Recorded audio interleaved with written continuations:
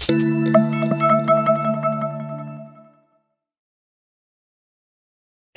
is what is getting so many men into burnout and keeping them stuck in it, and also keeping them away from intimacy. So I didn't find a term, though, that really captured shame in the specific way that I wanted to. So social comparison shame is a term that I started to use to recognize that we're constantly measuring ourselves against the next guy, against the next rung on the ladder. It's a fruitless effort.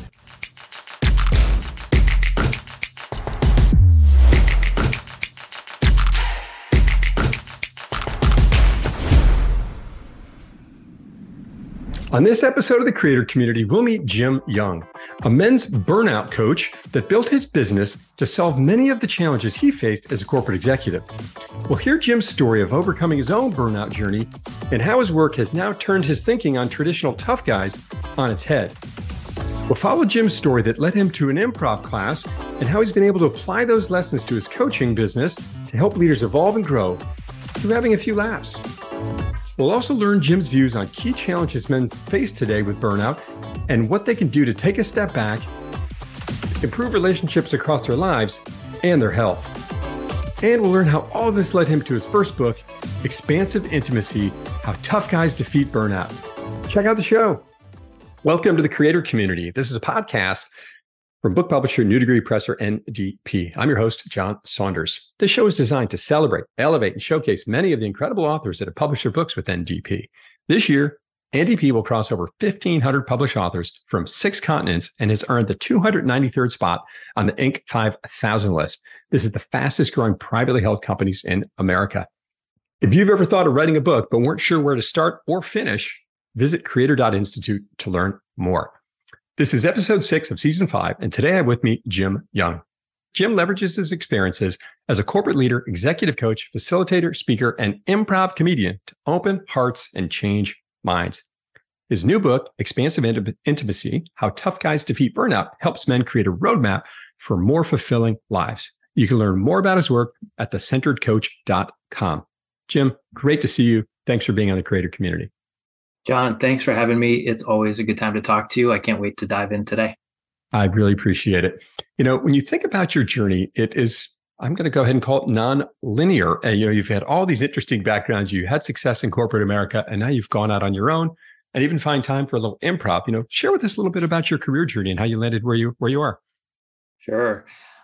It really started in a funny sort of way. I was selling cable TV door to door right after college. I did not hit the ground running after college and kind of fumbled my way through some really odd jobs for a few years before landing in IT because of Y2K.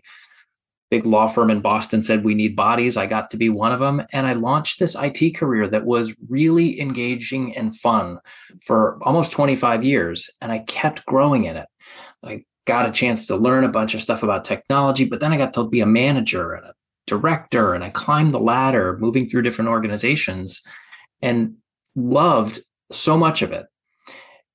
The only problem was I kind of hit a wall several different times throughout the way. And eventually, I know we'll get to more of this later on, eventually in 2018, I decided to reinvent myself, and I left corporate America to get into coaching and facilitation, which are my twin passions, and really love what I get to do today. So this journey was definitely nonlinear. There was a section of it in the middle that was the classic story that I think I was supposed to follow. And the problem was it didn't ever really fit. Wow.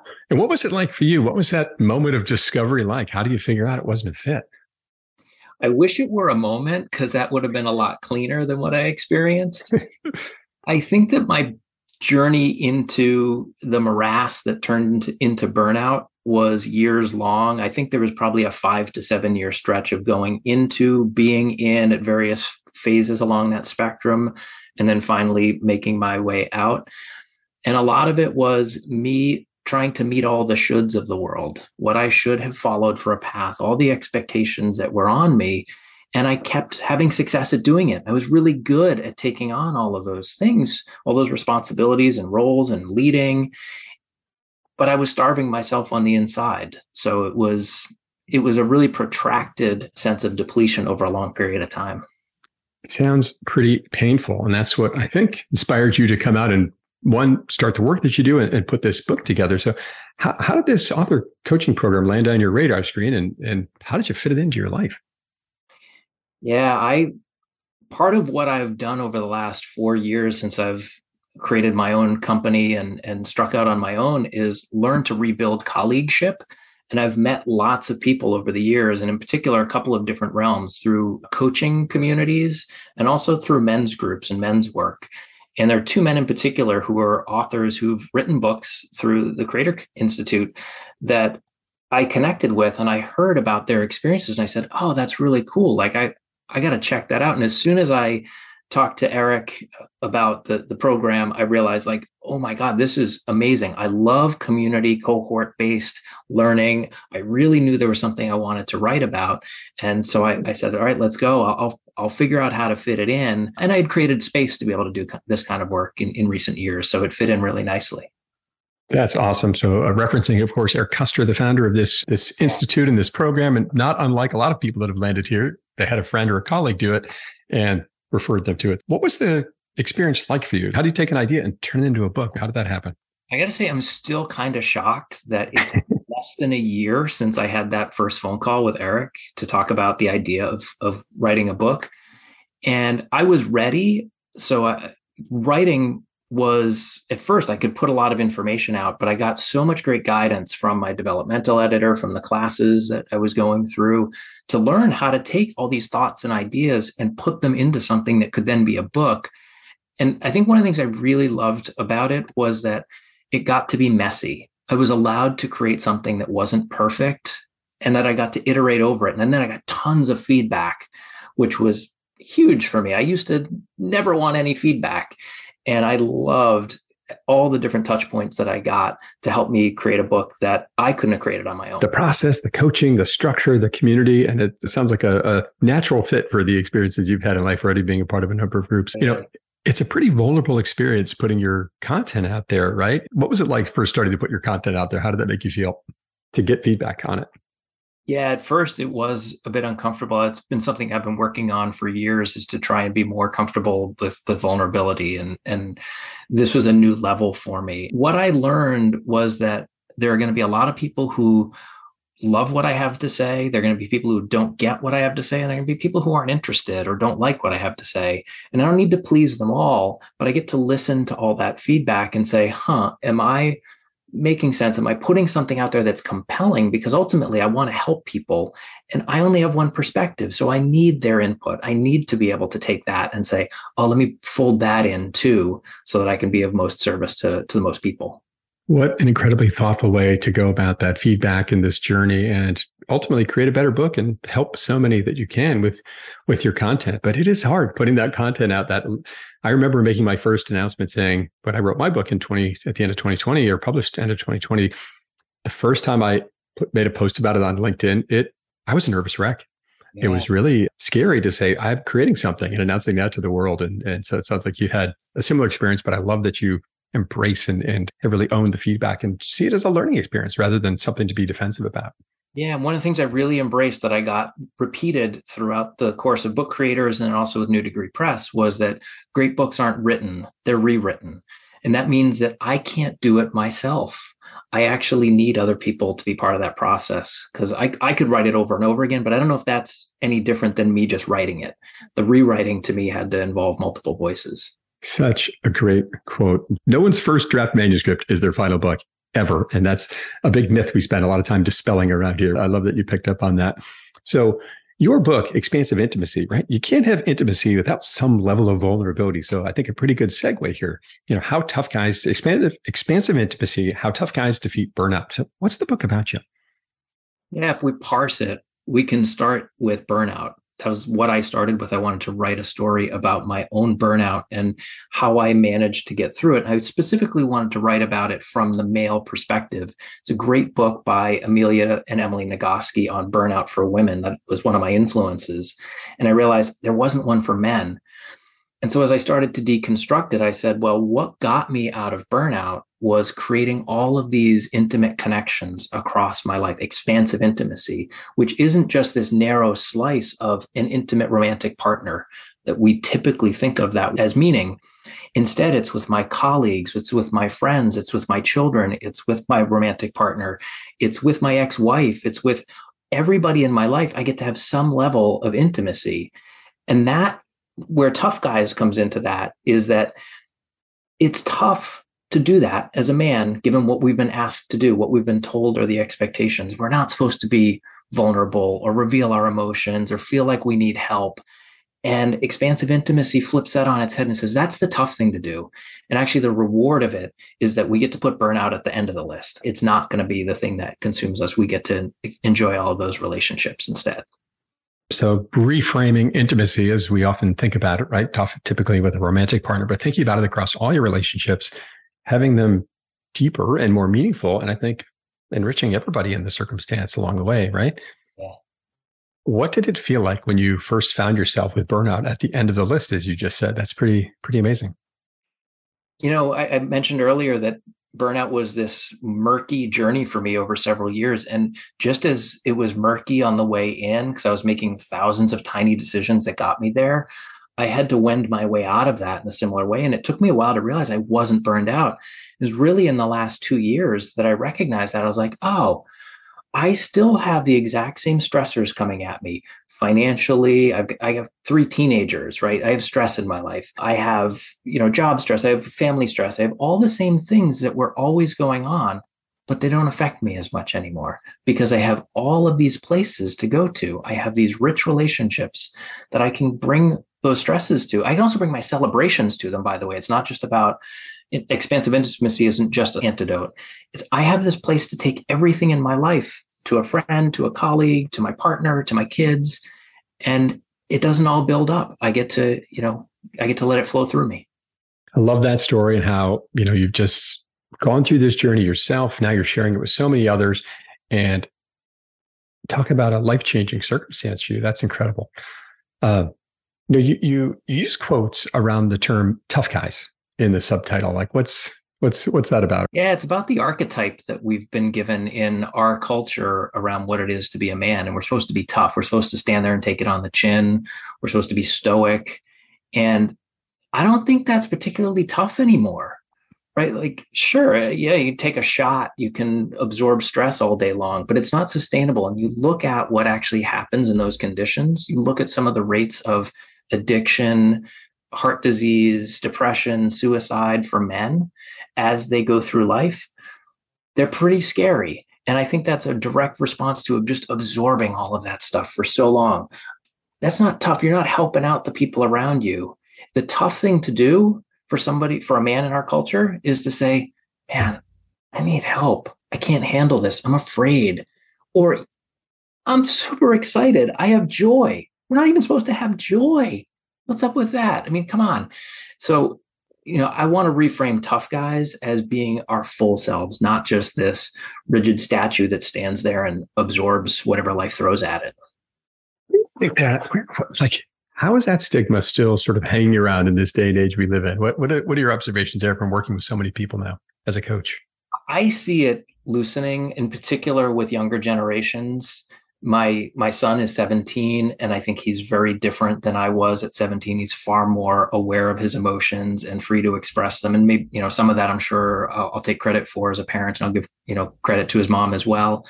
But I think it's also cultural. I think we're just conditioned to what we saw before us. And if we go a couple generations ahead, the greatest generation, the boomer generation, for me, I'm a Gen Xer, is I saw that hard work was the path to success. I saw that material acquisition was the path to success. I saw that providing and protecting those roles that go back, eons were part of who I needed to be. And I don't need to throw all that stuff away. There are good elements to that. I just need to round it out. And so I think we're moving in that direction. And there's something in there that was a huge part of the book, which I hope we'll talk about, which is there's a shame factor that comes in when we say, I'm not going to be that guy. I'm going to be different. I love this idea that you have this ability to, as you said, you're not changing your life entirely. You're still taking on the same challenges, still having the same successes and rewards, but you found a better way to deal with them. You worked in corporate America all these years, had this success, found yourself burnt out, and now you find yourself working with these people in corporate, corporate leaders as a coach. Why do you focus there? What's that about? I think we've stopped listening to the old, air quotes here, church and state as the most important institutions in our culture and there's some statistics that back that up around religious affiliation and participation and around trust in government. They're at all-time lows. Where we're getting so much of the influence in our lives is through the business world, whether that's as consumers of it or participants in it. And we have cultures that are creating burnout. Workplace burnout is, by World Health Organization definition, a condition triggered by unmanaged workplace stress that results in exhaustion, cynicism, and a lack of a sense of efficacy. I want a side note that it's not just a workplace issue. It can happen as a parent or a solo entrepreneur. But if we look at where the impact is, it's in the workplace. That's where so many people spend the majority of their waking hours. And if our leaders aren't looking at that and changing the conditions, that system is going to continue to create burnout. So I want to work with leaders to help them say, we can address this. And we have an important role. In fact, we have probably the most key role in changing that. Right. And if you can work with leaders, of course, it's going to flow down to their team, right? And create better cultures, better environments where everybody can live in a less burnout state. What a great strategy and a great mission to help so many. You mentioned shame a minute ago. In your book, you call it social comparison shame. What is that about? And what are some of the consequences you've seen there? As a backdrop, when I started writing the book, I knew I wanted to write about my burnout journey. And I knew that I had discovered that expansive intimacy was the antidote. And there was absolutely no part of me that wanted to write about shame. And it kept coming up as this giant thing in the middle. It was like the troll that lived under the bridge, and I had to go past it. I couldn't avoid it. And what I saw was that shame is what is getting so many men into burnout and keeping them stuck in it, and also keeping them away from intimacy. So I didn't find a term, though, that really captured shame in the specific way that I wanted to. So social comparison shame is a term that I started to use to recognize that we're constantly measuring ourselves against the next guy, against the next rung on the ladder. It's a fruitless effort. We can never outdo the next guy. You look at the sports world. I'm a sports fan. You see, I need a $400 million contract. Oh, well, now I need a $500 million contract. It's silliness, but it's rooted in this research actually called social ranking theory, where we look to our peers to say, am I higher status? We can never win. And so we keep doubling down. We keep trying. And what we end up in is shame when we realize, like, I fell short. I wasn't man enough. I didn't achieve the status that other guy did. So when that happens, what have you seen some of the consequences for these people? One of the key things is, let me just outwork it. Let me double down. I'm going to be quiet about it. I don't want anybody to know that I feel this way, because that would be shameful in itself. I can't admit it. So what do I need to do? Do I need to work 100-hour week instead of an 80-hour week? I need to keep proving myself. And we can't continue to do that, because what happens is when we focus that much time, and I say this a lot from personal experience, right? This is my story as well, is that when we focus so hard on that achievement through our work, everything else falls away. I lost a marriage. I lost a lot of friendships. I gave up hobbies that I loved doing for years. I became so isolated and focused on this one thing to try and succeed that the rest of my life started to crumble around me. And that's an extreme case, but there are a lot of examples. I see it come to me all the time with my coaching clients. I ask them, how many friends do you have? And they're like, yeah, I don't have any right now. Right. Because they're so focused on their careers or that thing that they're after. Yeah. The golden ring or whatever they're aiming to grab, so that they can say, like, yeah, I did it. I accomplished what I was supposed to. There's an author from this program a couple of cohorts ago, Mark Moskowitz, I think I'm getting his name right. He spent time in one of the upstate federal penitentiaries for embezzling clients from a hedge fund that he ran. And one of the stories he shared with me in that journey was when he sat in that federal penitentiary, one of these kind of sort of low security prisons in upstate New York, it was filled with white collar crime guys.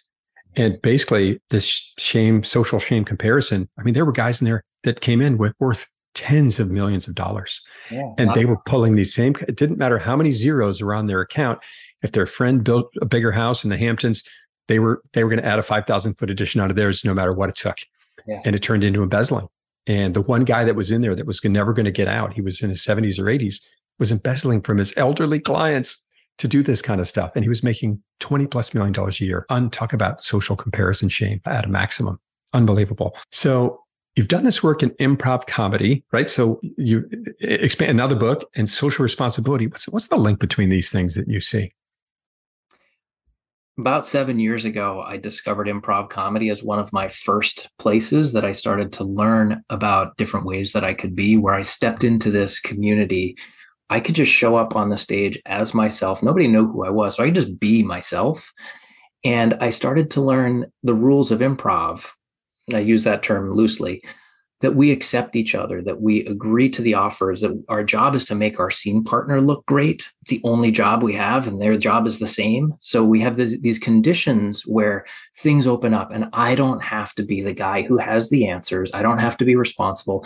I just have to be an equal member of the team. And I started to realize how much fun it was, how much I discovered. I was encouraged to play through an emotional point of view. So I had to really expand my range there of like, how do I feel? I had to ask myself that question. I got to feel it in scenes where I was like, oh my God, I actually felt sad or happy or some other, more nuanced emotion. And as I started to build that more into my life, it turned into this approach that became expansive intimacy of, I can do this everywhere. I can be myself in all of these places, the authentic version of me who's goofy, who's serious, who's smart, who's confused, any of those things, and trust that my scene partner is going to be able to handle it, whether the scene partner is my kid or you or a colleague. And as I've gone further with that and my career has taken more sharper focus, I've realized that what I care a lot about is social responsibility. How do we take care of each other on a broader level? Because our world needs it right now in really big ways. And there are some gifts in things like improv comedy and in expansive intimacy that I think can help us heal and come a lot closer together. So what are some of those things? That's incredible that you found this pattern across these three things. Improv comedy, expansive intimacy, and social responsibility. And what really strikes me about that story you just shared is many times you talked about having all these different emotions and being able to show them to people throughout your life and your relationships. And many people might see that as showing yourself as not confident or being weak, right? And I would argue what could be a great example of being confident, right? Than being able to show yourself like that. That is really powerful. So what are some of the things that you've seen that how these things can play out and be applied to life? Sure. I'll give an example from a recent experience over the past few weeks. I've done a couple of workshops in a leadership development program for a Fortune 20 company, a very large brand. And they wanted somebody who could come in and help their leaders understand emotional intelligence and inclusive leadership. And they asked me to come in, and I delivered that curriculum where we were working on all sorts of things like our empathy and our emotional expression, our emotional self-awareness and assertiveness, and this whole range of emotional skills based on emotional intelligence. But we're also bringing in things like DEI concepts of how do we welcome other people and how do we honor other people's background and perspective. And we did it all through improv. So we used something called applied improv, where we take the gifts of improv comedy and deliver embodied training in low stakes environment where people are laughing their way through learning. And then we come up for air and we see what were the lessons, and they're powerful and they stick, and people have muscle memory now that they've practiced when they go out into the high stakes world of their working world as a leader, that they can become a more inclusive leader. They can use their emotional intelligence and they can have maybe even a little fun doing it. What a powerful way to connect the dots on all these things for people that you've worked with and these leaders who I'm sure are all standing somewhere in and around the precipice of burnout, if not into it. And you had this moment, this exercise to take them out of that moment, kind of get to be a kid again and have a little fun. We forget to have fun sometimes in our careers. And that gives you this chance to sort of explore and see things from other perspectives, right? And not be afraid because you get to play this role, right? That's brilliant. I absolutely love that idea. And what was the feedback you got from that workshop? I had some people come up to me after the workshop who were just like lit up, and then in the days following, share with me on LinkedIn or in other channels how that that workshop was the most powerful in their 3-day leadership training that they did with, and I'm sure all the other stuff was great, but like I had a couple of people like, that was the best thing. That was super helpful. It was so applicable. And if I just put a plug into expansive intimacy, that form of play is a great way into connection where we then get to see each other and we get to be like, oh, I know you, you know me. We can trust each other. We can build an intimate connection. So no surprise that really got these people to think differently, because who's taking this approach, right? Let's have a little fun with this. So many times we talk about emotional intelligence and try to think differently, being empathetic becomes this very serious conversation, right? And this is how you're empathetic and do this, right? A, B, C. And this is talk about a totally different open-ended approach. I want to give a little credit to a guy named Mick Napier. Mick Napier is a founder of one of the theaters in Chicago that teaches improv, and he's worked at Second City for years. He's trained Tina Fey, Stephen Colbert, Chris Farley, the stars of the comedy world. And I got to do a session with him 4 years ago. And he told me the 9 words that I needed to hear: get out of your head and into your body. And that concept, I used that in that workshop series with them. And I told them, we're not going to intellectualize emotional intelligence and inclusive leadership today. We're going to do it, because that's how we're going to learn it. That's amazing. Well done, Mick. So, Jim, if I'm listening to this interview and I'm thinking, intimacy, expansive, how do I take the first step? What would you tell that person, that listener? Yeah. And in particular, I target this book at men, although I think people of any gender are going to find value in it. It's about taking risks, honestly. We have to look at first, what do I really want? Let me be introspective for a minute and see what's in my life that is either missing or is causing me some kind of distress. And I want something different. I want more of this, less of that. And then say, okay, what's the risk I would have to take in order to make a change? Because that's what we're afraid of. We don't want to change, and it requires risk. And it might invite loss and grief and all these things we don't want to handle. But that's where the richness is. Every time I've gone away from the achievement-based approach to trying to feel better and more into the risk of I want to change into the thing that I truly want, I've found reward. It hasn't always been easy, but that's what makes it even more rewarding, is that I learn real lessons and they're sustainable. It changes me as a person, so I'm not ever back in that circumstance again. Assess your circumstance, see where you really are, create a goal for yourself that's meaningful, and take the risk. And it doesn't have to be a huge risk, right? You can sort of test the waters in a number of areas. Is that a fair statement? Take one step, experiment. I love putting on the lab coat virtually and saying like, all right, I'm going to try this thing out. And if it doesn't work, I can try something else out. It's not this fixed plan. It's like improv. I get to adjust and see what happened and then adjust again. I can say with great confidence that, thinking about my own career, one of the biggest changes and I got this advice from a colleague that was having tremendous success. And I asked him, how did you create the success? And he said, I went to my best clients. This was when I was a sales guy on Wall Street a few years ago, and asked them for feedback on what it's like working with me. Yeah. And I remember when he said that, this was probably 2011, 2012. I remember thinking, what are you talking about? Who would ever go do that? And then after I thought about it, I thought, that's a great idea. And I went and did it. And one of the biggest inflections, certainly I got some feedback I didn't want to hear. So it was a risk and it stung sometimes, but I learned from it. And that's tremendous. And I love this very simple but powerful roadmap you have for others to do the same. Yeah, I'm not creating any magic here. It's just principles. And I love that you have an example of that from your own life. Thank you. So writing a book, oftentimes there's some self-learning. And obviously you've done a tremendous amount of that already. But what do you think you've learned about yourself along the way with the book author journey?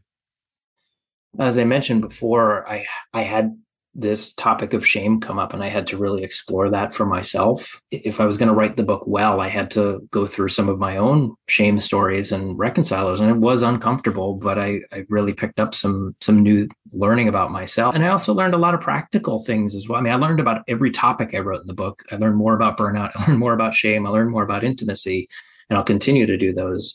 But I also learned, that there are these things that I could do that I didn't realize, that I don't have to be perfect, and I can create a really cool product out of my thoughts. So I can't say enough about, as I was saying earlier, what Book Creators and NDP has done to set me up to be able to put something out I never knew I could do. That's awesome. So learned even more so about yourself, learned even more about your topic. I always find that fascinating. And I've heard that so many times on this podcast from other authors that they came into this program thinking, I'm going to write this book and I have all the information. And then after they get to the journey, they realize there was a whole lot I didn't know about this topic. And now I know even more about it. And can share it and help others, and many times accelerate how they can do that for others, which is so cool. So many times, Jim, people see a really, I'll say, unexpected positive from their journey from writing the book. What's that been like for you? What experiences have you had there? Yeah, something hit me the other day on that. And this is kind of an expansive intimacy story. I'd connected with somebody through a network connection months ago. I ended up on their podcast recently. And then one of their network connections posted something on LinkedIn saying, "Hey, I'm looking for somebody to do a virtual workshop on allyship. Anybody know somebody?" And I got tagged by this person. And I had a conversation with them, and they asked me for a proposal for this work. And whether or not I get it, I have not expected to be a white, able-bodied, straight, middle-class guy doing DEI work. And I've kind of backpedaled from that and said, like, wait, I'm not, like, I shouldn't be the one doing this. And I've realized, and I've had it reflected back to me by people of color, by women, that we actually need you in the conversation. We need people like you to be part of the solution and doing the work to help others come along. So there was no part of me that thought this journey would bring me into equity inclusion work. And it makes perfect sense. I love it. In fact, I had this revelation the other day, just yesterday or the day before, that emotional intelligence, expansive intimacy, and equity and inclusion all start with EI. I don't know what to make of that yet, but it seemed kind of magical that those letters keep coming up. And really more seriously, I'm just so excited to be able to do work that helps balance the playing field and create conditions that allow something like expansive intimacy to foster. It's a really great perspective you had there, thinking like a middle-aged white guy teaching DE&I to other middle-aged white guys. But I think if I'm hearing you correctly, what you allow people to do is make it more accessible, because these conversations are awkward, particularly if they're coming from someone who's maybe not necessarily looks like you, if you will. And so that's brilliant. And I love that somebody reached out to you out of the blue on social media and said, "Hey, you should talk to this Jim Young character about this." Congratulations on that opportunity. I hope it comes through for you. Yeah, thank you. So expansive intimacy, how tough guys defeat burnout. Jim, what's the key message you want readers to take away from your book? That men can flip the narrative that they've been told, that the rules that we've been given are not sustainable. They lead us to shame. They lead us to burnout. So if we embrace relationships as one of the principal measures of our own success, we don't have to throw away all those other definitions of manhood. We need to round them out. We need to bring in the relationships. We need to allow other people into the conversation with us, to support us, to celebrate with us. And life gets a lot more richer, a lot less difficult. Stop living life in a silo like it seems like we've been groomed to do for so many years, right? And isolation. Someone the other day said to me, I thought it was brilliant. They said, when you're feeling down on things about whatever it might be, she said, feel these emotions. Paula Doroff said this to me the other day, because it's really honoring what it is you're feeling and maybe those impacted by what's happening. I thought that was brilliant, a brilliant way to think about that. And I feel like there's maybe a parallel to what you were talking about. Sure. That's awesome. So, Jim, what's next for you? What are your big goals here for 2022 and beyond now that the book's out here in September? They jump right off of what we've been talking about today. Is I want to be talking with more leaders who have that potential to create the ripple impact for so many other people. If I can work with 10 or 100 leaders, we could affect thousands or millions of lives, but by getting enough people to say, "Hey, we can do this differently." So really looking to do more work with leaders in bigger settings, speaking, workshops, retreats, things that I've done, in the past, and bringing it out to more organizations like the ones I've been working with lately. So many lives, I think, can be impacted by this story, and such a powerful one. And, we've said it before in this chat, simple and powerful, but what you've done and what's so incredible about a book and the process of creating one is not just having a couple of these ideas, but putting them together in a meaningful way to help people go through this flow, this process to get them to the other side, flipping the script, as you said. That's awesome. Jim, incredible story, incredible lessons for people to take away. Where can people go to learn more about you and the book? There are a couple places that I live online. I try to keep it simple. I have a website. It's thecenteredcoach.com. It's where you can find pretty much everything, including my LinkedIn. But find me on LinkedIn by searching for The Centered Coach as well. Well, it sounds like an incredible book. I can't wait to read it. And it looks like somebody else is pretty excited about it as well. Got a great quote here from Sally Clark. Expansive intimacy is a powerful and much needed exploration of the debilitating impact of burnout, especially for men, offering refreshing insights, relatable stories, and practical tips and takeaways you can implement right now. Every man who's struggling with burnout and everyone who leads, works with, or is in a relationship with a man should get their hands on a copy ASAP. Well done, Sally Clark. And from a woman, interestingly enough, but for a book for men. That's interesting. How did that feel when you got that quote from Sally? Oh, that's amazing because I consider Sally to be a mentor. She's been doing work on burnout. She's in the Netherlands, and she is somebody who's written a couple of books on burnout, who leads an organization that's really focused on organizational health. And to read those words from her, really validating that, I've got something good to offer, and especially to more than just men.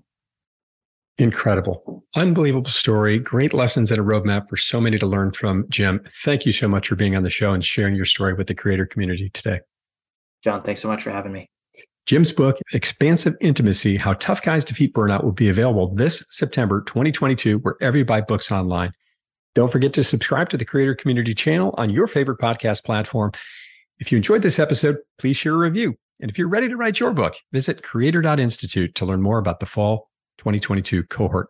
I'm your host of the Creator Community, John Saunders. Keep creating.